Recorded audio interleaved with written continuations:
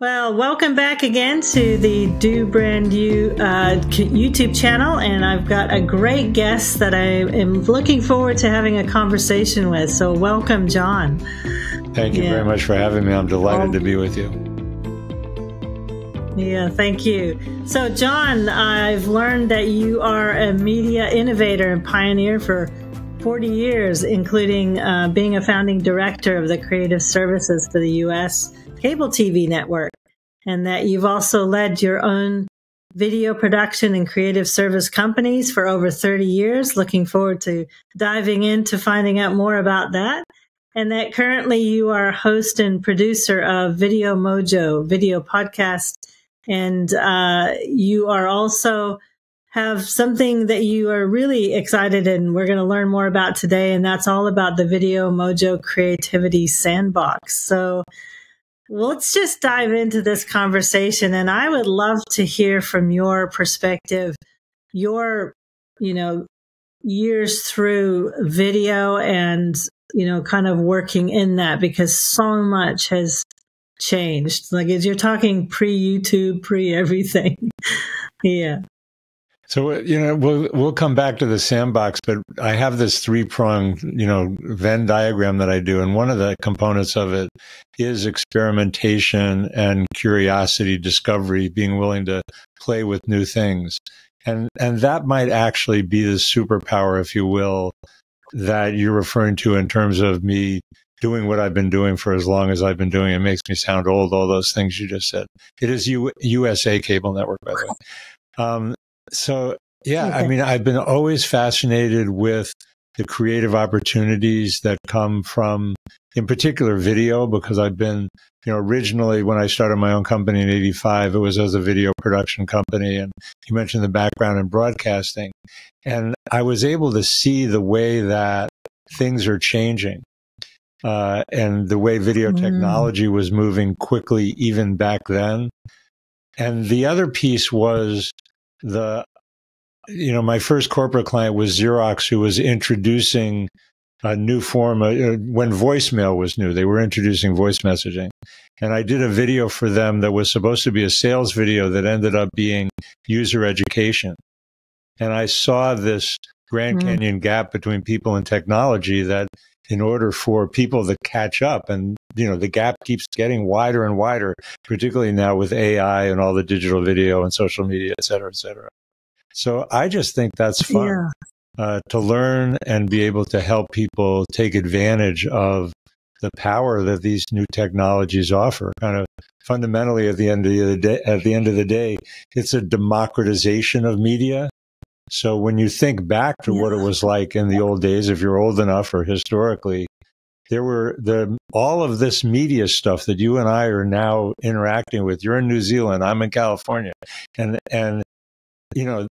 it was impossible. It was only in the hands of big corporations.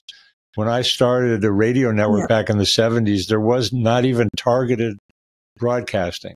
It was all big networks that were general audience. And my early days of cable in the 80s was the first time that cable networks were, okay, there's a channel for women, there's MTV, there's CNN, there's ESPN, all these that were segmented, and that didn't even exist. And now we've gone with YouTube down to like micro segments. So I just think it's fun to be curious and engaged and willing to experiment. Yeah, that is really cool. So,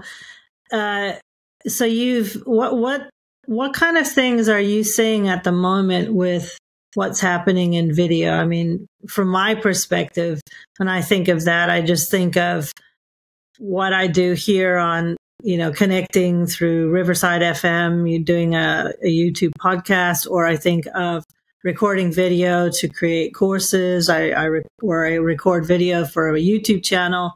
I mean, can you expand a little bit more on what's happening in the video audio space? Sure. I mean, and I want to, it's interesting because before we started the interview, you were talking about your core values around community and connection. And that, what you're doing and what we're doing here, the fact that the audience on YouTube can see our faces and get a sense of our tone of voice, that doesn't come through in the same way in written media. And that level of authenticity and, we could use the term personal branding, has expanded because of the way that video is expanded. And then there's TikTok, which I think a lot of people still underestimate, and particularly people in my age group, certainly, that they're like, I literally the other day on the golf course told the guy that I'd gotten a golf tip off of TikTok, and he went, "What are you doing on TikTok?" You know, I guess with the presumption that anybody who's over 60 doesn't, play on TikTok, but it's not true. There's lots of people my age on TikTok. But it does reinforce this kind of importance of authenticity and the ability to make real connections and communicate. There's all these micro niches that I was talking about that are on YouTube also exist on TikTok. And their secret sauce is the algorithm that literally learns through all these multiple touches, which happen very quickly when you're scrolling videos on TikTok, to bring you the content that you want. Within 5 minutes, let alone 5 hours, your TikTok channel is completely different, your For You feed, to be specific about it, than mine is. And so it becomes a kind of personalized media enabled by AI in a sense. I mean, people always think, oh, that's ChatGPT. But, Siri is AI. Sorry if I activated anybody's devices. So is, Google Maps. And, so the algorithm on YouTube is a form, on YouTube also, or on TikTok, that's another form of AI where we're getting new kinds of media, new kinds of information, new kinds of feeds that never happened before.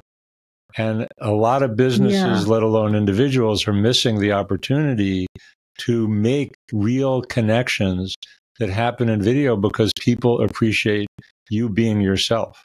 And of course, that's the other requirement, something I think you know a lot about. Yeah, the authenticity.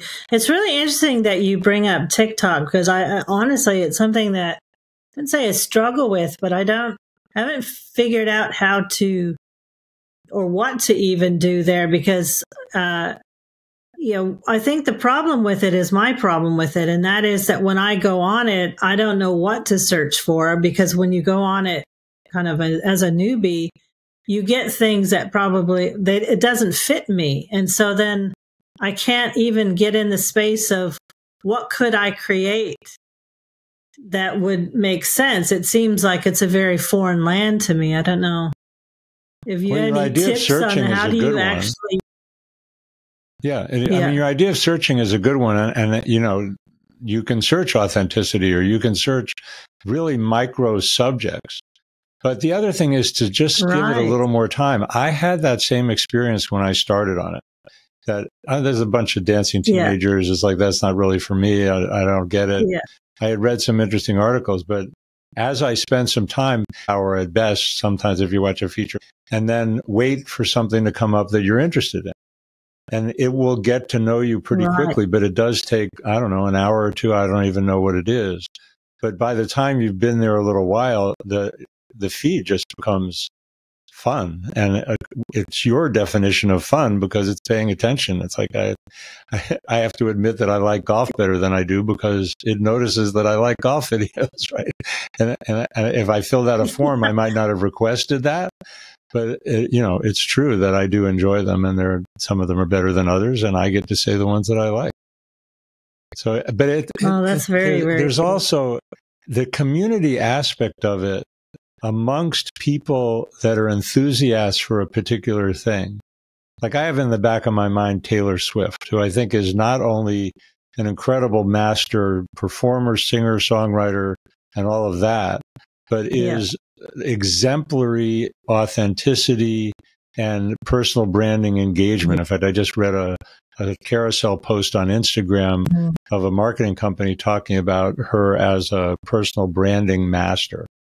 And I think it's true. And she's an example of somebody who engages with her audience, knows how to be herself, despite the fact that she's a billionaire, despite the fact that she's dating an NFL football player, whatever. It's like, she's got it going on. I'm a fan, if you couldn't tell, but I think she's very relevant to this conversation and the ability to connect via video and serve a specific audience. Yeah, that is so cool. And I like how you've brought in this idea of the connection because, certainly I love YouTube for the reason that, it is that personal human connection point. And I definitely want to dive in. I think people listening might dive into TikTok. It isn't something that we do. How do you see this whole, what AI is, but how is the transformation of video, of what's happening with how we communicate with AI? Because, one of the, from my point of view, the one thing I don't like is all the computerized voices and this idea that maybe, are we getting away from our authenticity with AI, or would you disagree with that? It's not one thing, right? I was talking a minute ago about how it involves all these personal assistants and involves AI. I heard a Barack Obama video actually on TikTok of him talking about AI and interviewing somebody from Silicon Valley. And the bottom line was, he said it was being compared to the new electricity. So it's going to become, if you think about the way the internet has become part of almost everything that we do now, AI is going to become part of everything that we do. And it's the same thing as happened, as I've seen, as I've watched new technologies literally over decades. When the web came out, people were always trying to say, well, the web is now this. And the web isn't one thing. It's e-commerce, it's YouTube, I could go on social media, it's on and on and on. And AI is not one thing either. So it comes back to, with it, if I dare use that word, is that golden rule, double underlined, all caps. You don't ever want to turn over your life, your control, your whatever, and let AI run with it. You always want the human to be involved. The AI actually doesn't have any intention, at least not so far, and I don't think that's going to happen soon. We bring the intention. And so I go to AI to brainstorm, for one thing. It's the greatest. It's like having a creative buddy who's super talented, super intelligent. And I'd say, I'm thinking about this. I say to ChatGPT, and you can do it on the phone now. You can even with your voice. And give me 10 ideas related to that. Let me go a little bit deeper, because I had an experience, and I actually will soon be making a video about this, my business, I don't want to get too into the weeds with it, but I have a creative services company. As you know, I'm developing this new creativity sandbox community and other things going on with my business, different offers. And I said to ChatGPT, okay, I'm doing this, this, and this, and it feels like it's too many things.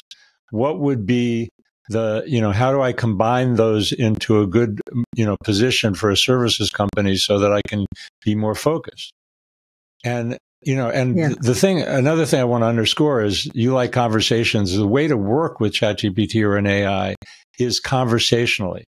People make the mistake all the time. They put in a question, they get back a response. It wasn't what they wanted. This thing sucks. I'm out of here. If whatever you didn't like, tell it you didn't like that. Or if you want to emphasize more, or when I'm brainstorming, it comes back with a response, and I go, as would happen in a normal conversation, oh, I forgot to tell you that I want to be more specific, that there's this other ingredient that I'd like you to consider. Okay, it's happy. Oh, good, more input, and then it gives you different output, and then iterate is the way to play with it. So anyway, at the end of the day, I had this conversation with it. It was not just one thing that I asked it and it gave me the answer. And then I asked it for ideas and marketing suggestions. And so I ended up with this thing now called the Video Mojo AI Studio. And one of the things that I will come under that is AI creativity consulting. And here's the funny part of it. So that came out of this conversation with ChatGPT. And then I thought about it and I went, oh, I'm already doing that. I've actually done 3 sessions, one of which was paid, 2 of which were just me being friendly and helping people, and because I like playing with AI. And I recorded a video testimonial earlier this week with a guy that is producing a documentary film and needed some B-roll, is what we call it in the video business, some illustrations for particular scenes that weren't available because he's talking about something that happened back in the 70s. And so I Right. taught him in a 20-minute say, here's how you create graphics using ChatGPT. And he has now got images in his film as a result of our 20-minute AI creativity consult. So I was already doing that kind because it's fun for me. And that's coming back to your original question. Yeah. My life philosophy, if I had to put it into 3 words, is follow the juice. So when I get excited and lit up about something, like I am about AI, like I am about TikTok, like I am about Taylor Swift, I go with that. And that following the juice, it's you know, kind of like it's a natural enthusiasm that I can share with people. And, you know, that's the thing that keeps me going. Yeah, well, it's one of the reasons I actually reached out to you, because whether you know it or not, I mean, the conversations we had were in a forum where I met you. Sorry. And yeah, this passion for video, this passion for creativity came out just in what you were talking about. So I'd like to just move with that and talk about this concept that you have of the Creativity Sandbox. And I'm really super interested in, you know, how you're using creative play, because for me, it's to do the best version of yourself is to create. As humans, that's in our DNA. And so I would love to hear about your creative play and your creative sandbox. Good. And I want to use it also to bring back a point, because you were asking about, I don't know how TikTok works. The challenge that I've had with TikTok, and I think is almost universal, is the challenge of being consistent. If you want to grow, I mean, obviously, if you just want to play and you want to lurk, or you want to maybe occasionally post just because you don't care, there's nothing wrong with that. That's fine. If you want to grow and build community, build an audience, been in and out of TikTok and on and off, you know, and I'm now in the process of, like, I'm going to come back, and I was getting 100 new followers a day and sometimes more. And so that's part of the opportunity there, is that you can attract an audience of people who weren't aware of you previously. And then it's up to you to make your feed valuable, to make it meaningful or make it fun or whatever it is you're doing. But that element of consistency connects to the second circle. So I've got the 3 circles, right? The first one I mentioned is being curious, being willing to play, experiment, have an adventure, explore, however you want to say that. The second one is developing a practice. And, you know, nobody ever got good at anything without practicing. This is actually was my project in the last cohort of the Creativity Sandbox, was to practice piano every day. So how the sandbox is structured, and there's going to be a free level of the community as well. And I am going to be putting up a further explanation of these 3 components. But we have a week of onboarding, of kind of educating and orienting people to what the platform is. And then they do a 14-day sprint, or at least commit to a 14-day sprint, do their best to do something, whether it's painting, writing poetry, playing the piano, guitar, whatever creative thing you want to do, and do it once a day, every day for 14 days, and then post in the community about it. I originally thought that I would get people to post on TikTok every day, and that is too big a ask. So what we've been doing in the Circle community platform that you and I use, but that's the structure that the Sandbox is offering to people. And it has literally been life-changing for the people that have done it. I mean, that's what's super satisfying for me, because it went from being the idea of a program to when you do something consistently for 14 days, it not only gets you better at the piano or whatever you're practicing, but it seems to change your whole life.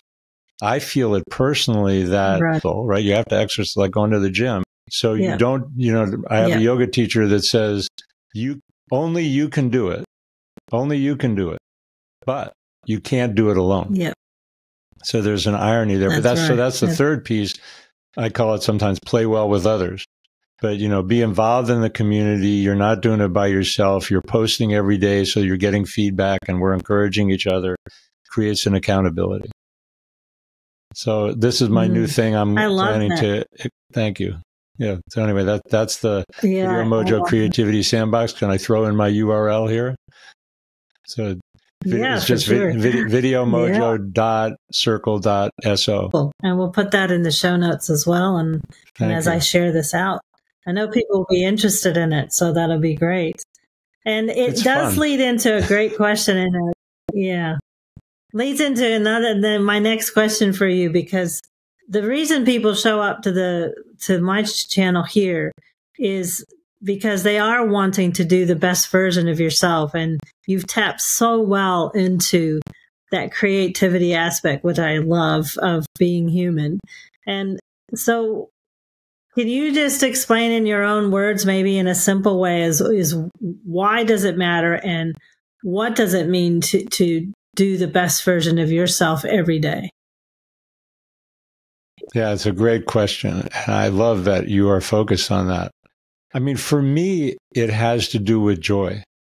And I have, had a joyful, enthusiastic dimension that I can trace back to, my youth, or at least the college, I think, was where that kind of woke up. But it hasn't always been front and center. And so for me, the focus on creativity rather than on the media services that have been and still are my bread and butter, is deepening my own humanity. And I think it's going to be different for everyone. I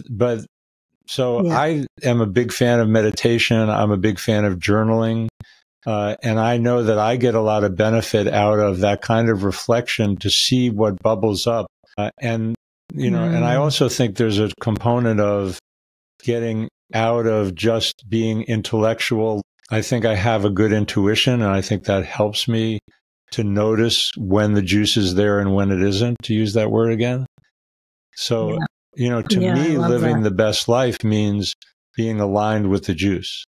And then I have more joy, life is more fun, and the irony, or I guess the unexpected, you could even say counterintuitive component, is that the more fun I'm having, the more joy I'm experiencing, the more happiness I'm sharing with others and celebrating other people's happiness, then life is good. Right.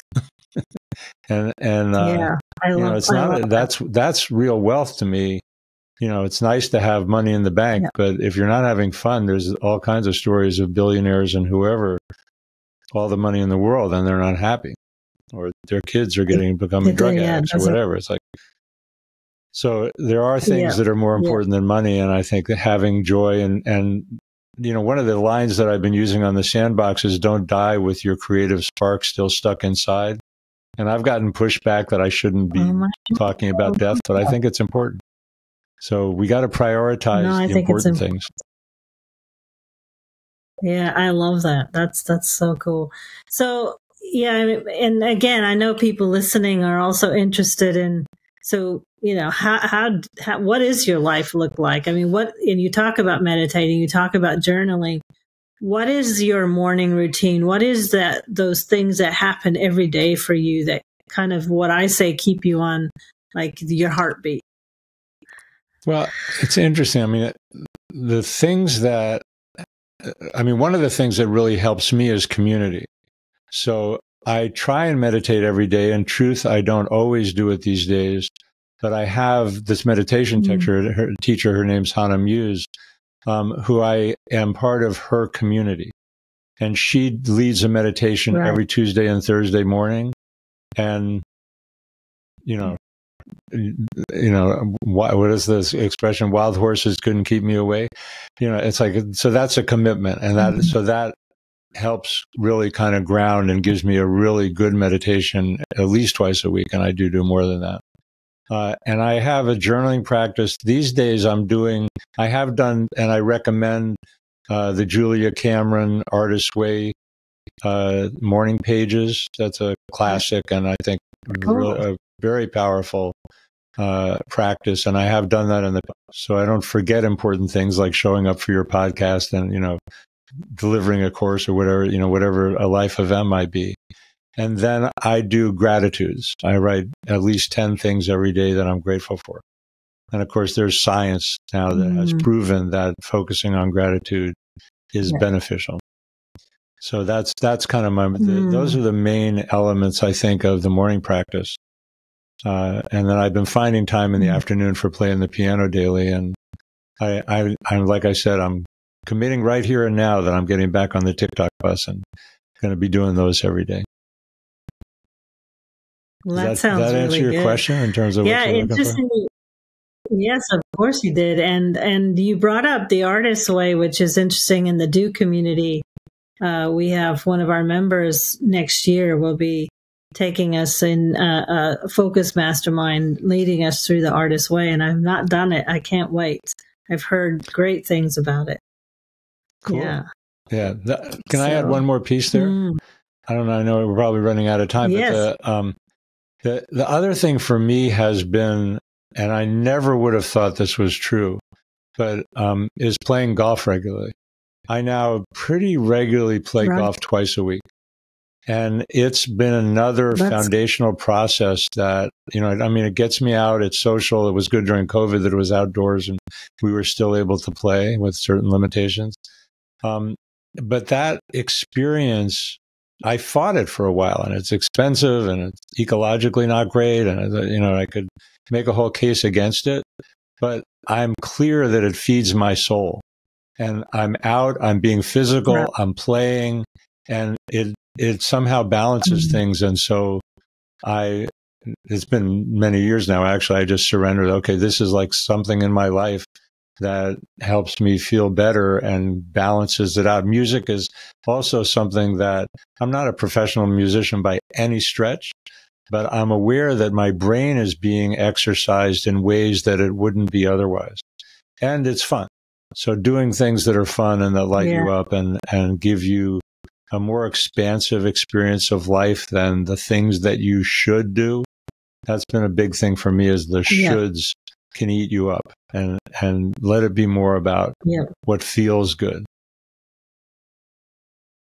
Yeah, I definitely have kind of trimmed my life back recently and getting into those things that I love to do. And you talk about just that perfect balanced life of the exercise, of the community, of time on your own, of diving into like music or art or something creatively to just allow us to live at that kind of higher level, that higher vibrational level of life, where we then doing the best version of who we are is just part of who we are.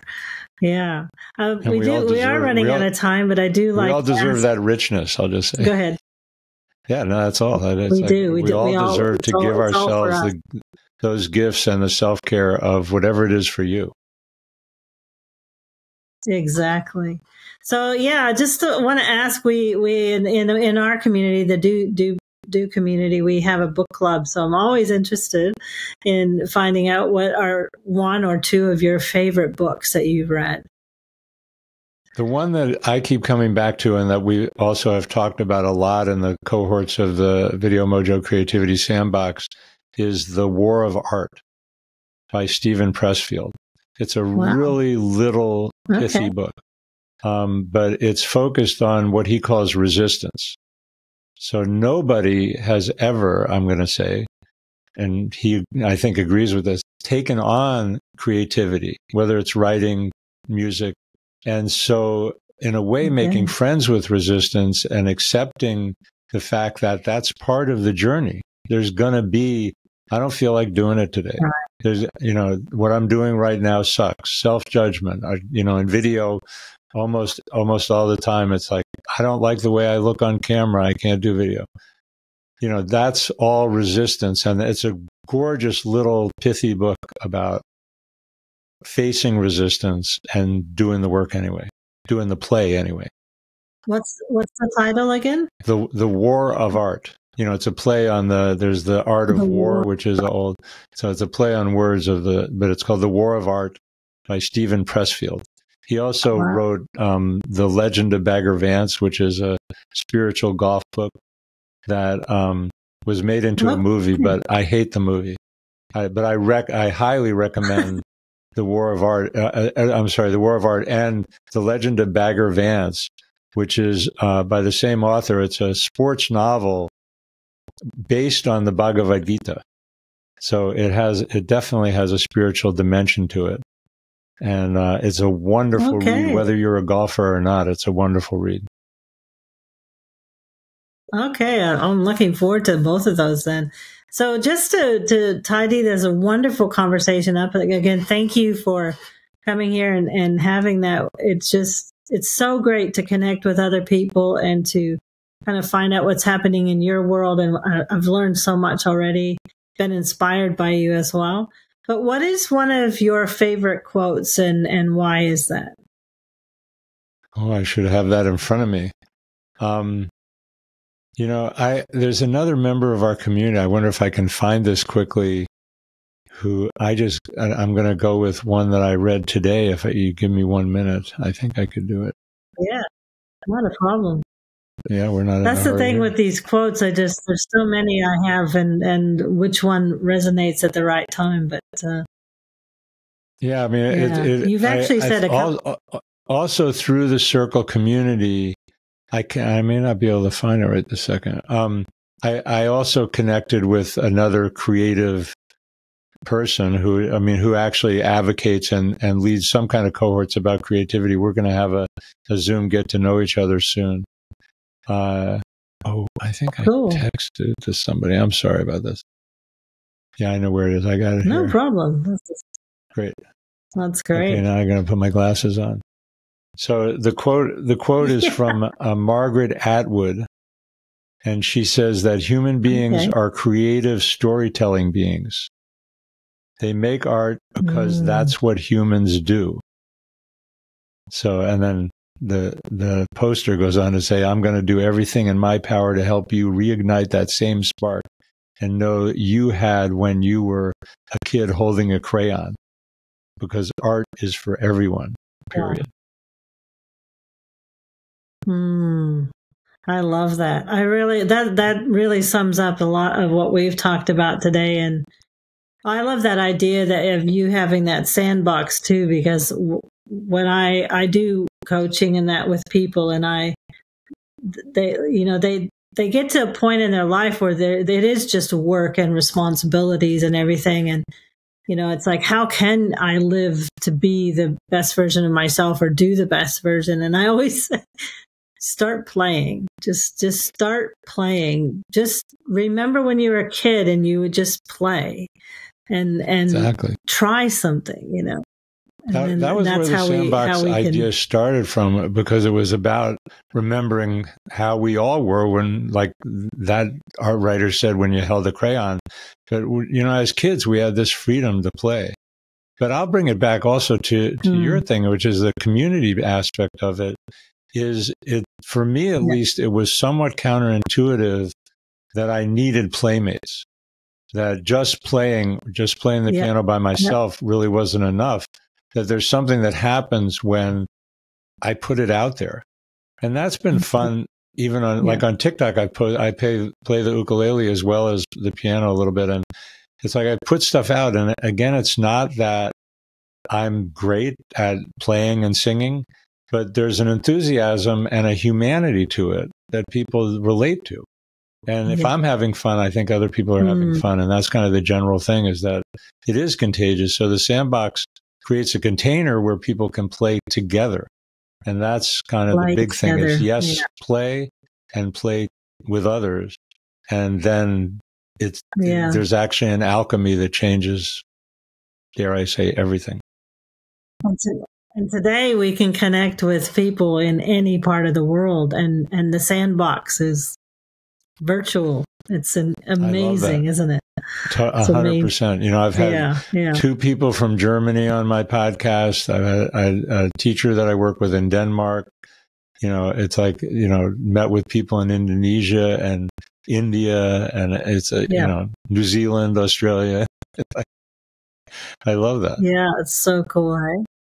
Yeah. Well, thank you, Jon, so much for this conversation. And those of you listening will definitely check out the show notes below. We'll have all of Jon's contacts, his TikTok. So we'll be watching to see if he's actually doing what he says and finding out about his golf and anything else he wants to post on there, and also AI about video. his Creativity Sandbox. Yeah. Thank you, that's Lorraine. all Thank there. you so much for having me. Yeah, no problem.